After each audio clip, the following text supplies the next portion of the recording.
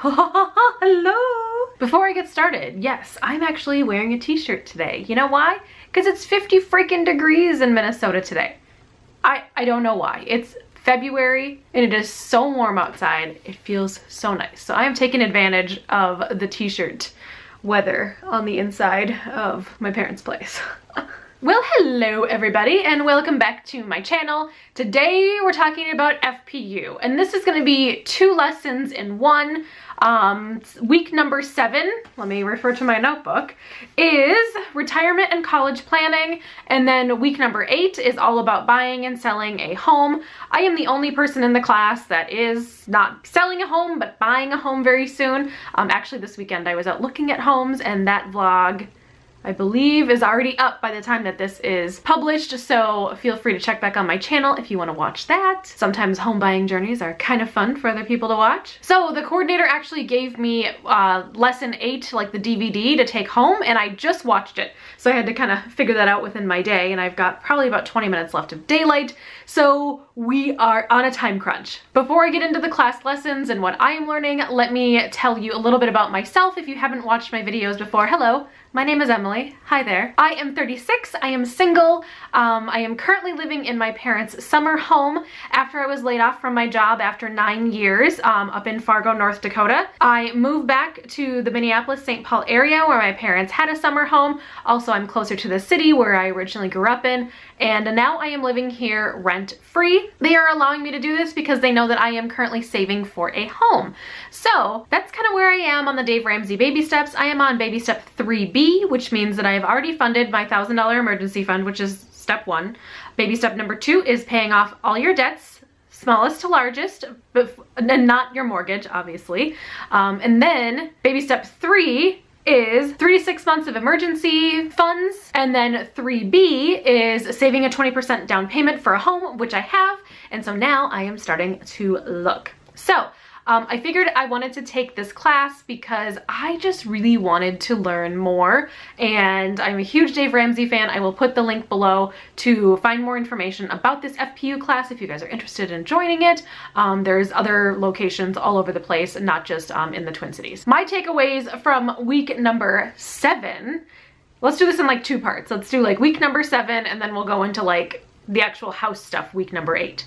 So week number 7 is retirement and college planning. So since I don't have any children, the college planning is kind of like null and void for me. There are some things that I would like to do possibly for my nephew someday, but he is 2 years old. So, and I don't know what his parents have already kind of planned for him. So I don't want to step on anybody's toes, but as he becomes a teenager and like, you know, 11, 12, 13, I will probably be bringing up some things to his parents so we could have some conversations about what, you know, he might want to do. And also then hopefully I will be in a very good financial position. Hopefully, fingers crossed, my house will be paid off by that time and I'll be able to do some things that I really want to do. So I'm not really going to talk about that too much because, like I said, it just doesn't really pertain to me, but the investing really does because obviously we're all gonna get older and we all need retirement. So the next step is really 15% of your income going into some sort of retirement account.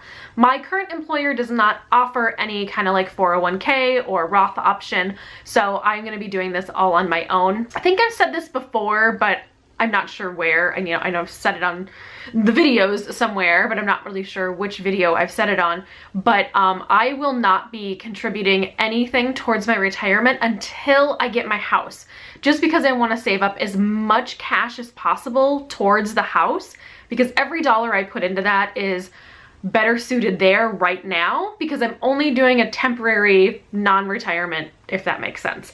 So what I'm planning on doing is as soon as I get my house, the next month, I will be starting to do the 15% of my income away in retirement accounts. So Dave Ramsey was talking a lot about Roth IRAs, and I think that's a great idea. The Roth IRAs are currently, when they did the video, it was only $5,000 a year. Now it's at $5,500 a year per person, and that is something that I really, really want to do. So that is a major goal of mine for 2017, is to make sure I fully fund earned that at $5,500. $5,500 is not the 15% of my annual income, so I would have kind of more left over. However, I'm gonna do this midway throughout the year, so maybe 2017 will only be the $5,500 into a Roth. I'm not sure. Just depends on when I find a home or if I'm building, like when the build goes through and all of that.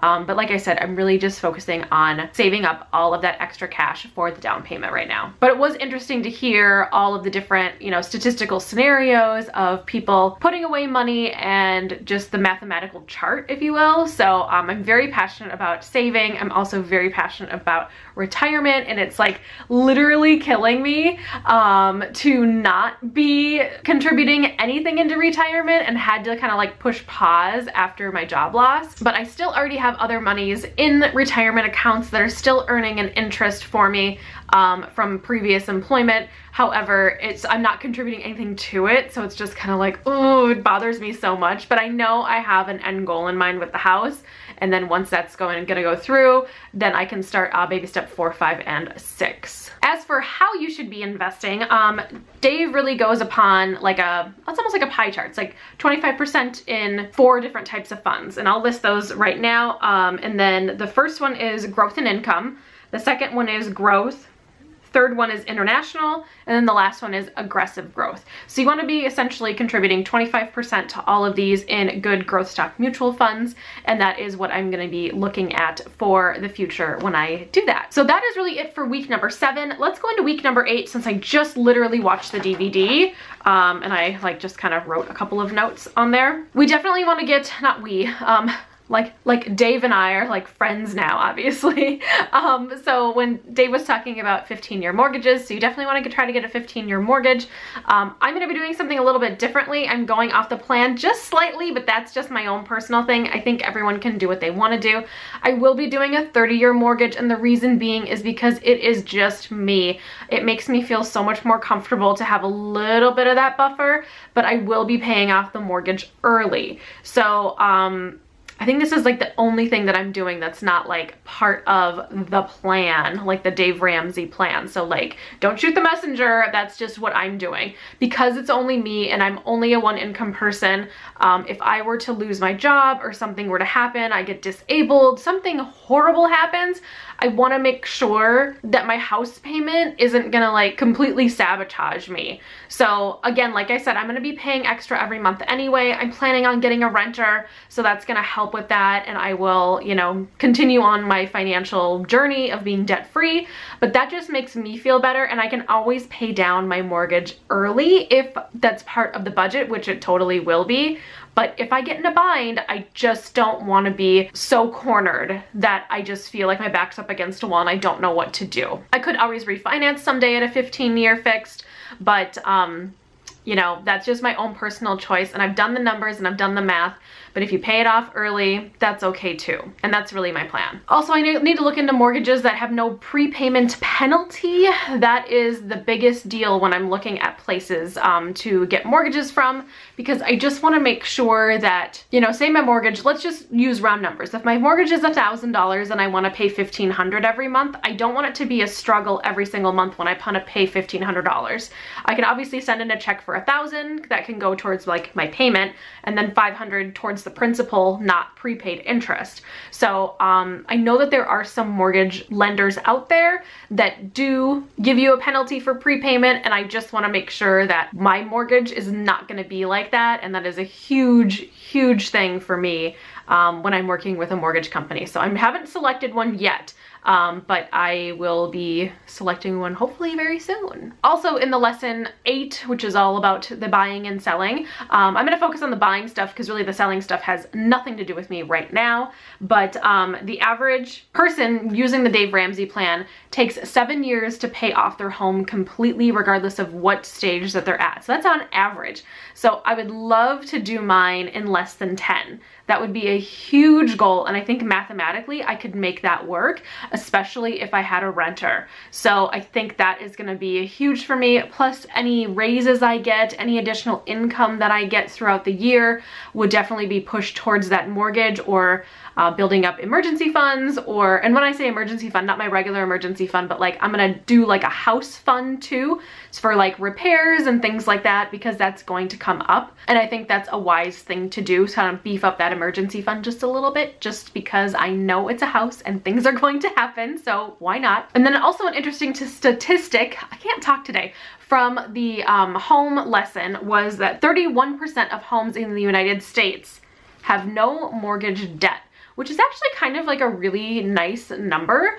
For some reason, I thought it would be a lot lower, like 20% or something like that. So it's definitely doable not having mortgage debt on your home. And I think it's a really, really wise choice to try not to have mortgage debt. And I think once I get this house, I am definitely going to be very gazelle intense with watching every dollar and watching every penny coming in and out and making sure that I'm making the right decision for me. And just to let you guys know, like the renter is totally a temporary solution to this problem. Once my house is paid for, I don't think I'm gonna have a renter anymore unless I find a renter that I get along with really well and it's working really well for the both of us and essentially it's cash flowing at that point. I think that's the only reason I would do that, because the reason that I want them there is so they have a great place to stay, first of all, and then second of all, they can help me pay down my mortgage even faster. So even if it was just me alone, I would still be paying off a little bit more of my mortgage every single month anyways. So I don't know. I obviously I would have to depend, but I feel like everything is temporary for right now, but that's kind of just like where my headspace is at. So that was my recap for lesson 7 and lesson 8. Next week is going to be the last lesson, so I will be recapping the entire thing as well as talking to you guys about whatever lesson it is. I don't look forward in my little book here because I want it to be a surprise, but I've really enjoyed it so far. And I want to say that the last 3 lessons, the insurance, the investments in college, and then obviously now the home buying stuff, has been really great. Probably because I'm at those stages, so it's just nice to learn more as well as I can. So I'm really looking forward to next week and recapping this entire series for you guys. Down below I will be putting all of the links to Dave Ramsey if you're interested on how to join a class in your area and things like that. If you have any questions, feel free to post them below. I will get back to as many of you as I possibly can. Make sure to give the video a thumbs up if you like these financial videos, and also make sure to subscribe. I'm here every Monday, Wednesday, and Friday with new content, and I upload at 9 a.m. Central Standard Time. So if you subscribe, you just don't miss out on anything, and you will see it in your feed as I produce new videos for you guys. So anyway, I'm gonna let you guys go for now. Thank you so much for watching. I really appreciate it, and I will see you all in my next video. Bye guys!